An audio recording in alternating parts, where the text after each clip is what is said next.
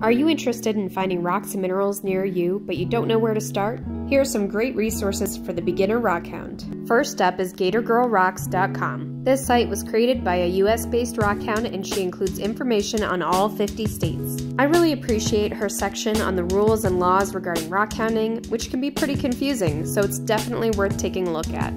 The sections on each state have a lot of information. Some of it's just general information about the state's geology.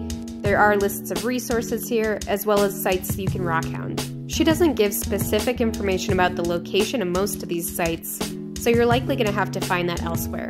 This next website, rockandmineralshows.com, is a useful resource for connecting you to local gem and mineral clubs and local rock shops. Gem and mineral clubs often host field trips to interesting rockhounding sites, and your local rock shop might be able to give you some information on rockhounding sites as well. If you're ready to dig a little deeper, I definitely recommend going to mindat.org. This site is useful for rockhounds around the world. You can search for specific towns or localities and figure out what kind of rocks and minerals are in that area. It can be a lot of information to wade through, but it's definitely one of the most comprehensive free resources out there. I find it really useful because I'm still learning a lot about geology, and I can use it to get more information about the rocks that I find. You can also look up the names of specific rocks and minerals and use the map feature to see where they're found. The maps don't always indicate if these sites are open to the public for rockhounding, so you'll have to cross-reference with other resources to figure that out. I haven't used these next couple of resources a whole lot, but they do look like they have some good information.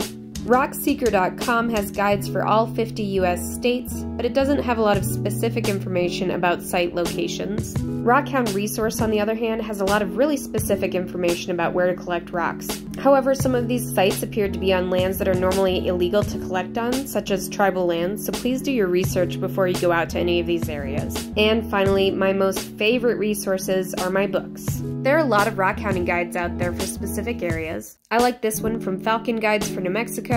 It was recently updated and it has a ton of great maps and is super user-friendly. I hope this helps you on your rockhounding journey, and please add any resources that you found useful in the comments.